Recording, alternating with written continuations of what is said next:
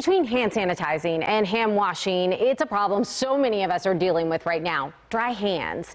In today's Ones for Wellness, I talked with a dermatologist about ingredients that will help keep your skin nourished.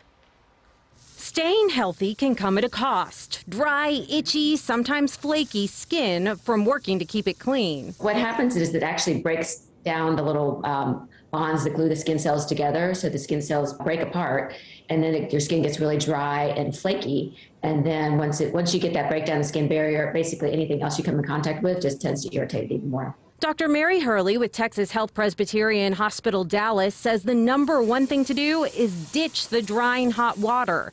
Next, get a moisturizer on within 3 minutes. What are some of the ingredients that you can look for in either your hand sanitizer or your soaps that maybe are more nourishing to your skin? It can be so confusing with all the ingredients, and it's hard to sort through it all. So I like to break it down very simple, 4 basic categories. The first one is humectants. So humectants draw and bind water into the skin. Some of my favorite ones, ingredients to look for, is glycerin and hyaluronic acid. So this is a great one. It's over the counter. It has hyaluronic acid in it. Emollients help to lock in the moisture. So again, you want to patch your moisturizer on, and they help to soften and soothe the skin. So a couple here: Lipicar. This is a great one, very gentle for the skin. Eucerin, this is also a well-known brand. Other ingredients that are found in emollients are mineral oil, shea butter, cocoa butter. Next are what are called barrier repair moisturizers. So they actually help to repair that compromised barrier that we talked about. So they're formulated with ceramides. So we talked about CeraVe. This is chock full of ceramides, which again help to repair that barrier that gets stripped away. The next category are occlusives. So these form a very thick protective layer on the skin. Aquaphor, this has lanolin in it, very moisturizing for the skin. Love this one.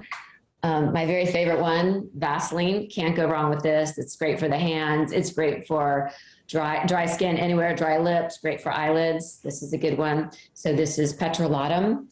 And then another great one, which has several of these categories that we talked about, is this one. It has petrolatum in it. It also has the ceramides, which we talked about, are the barrier repair. And it's like invisible gloves and just goes on. You can carry this in your bag or in your pocket or wherever you go and just put this on throughout the day. I always have to have mine with me. Another little trick Dr. Hurley suggests: use some cotton gloves when you go to sleep at night after you get out of the shower. Put on moisturizer and sleep in those gloves. I know it's hard to do, but the doctor says even just doing it for 2 nights will make a huge difference. I don't know, maybe it's just me, but I feel the pain of this, Erin. I feel like every day I'm slathering on moisturizer and it never helps. I have definitely noticed it more this year than in years past, and I think it just has to do with how much hand sanitizer we're using and how much we're washing our hands. So absolutely. And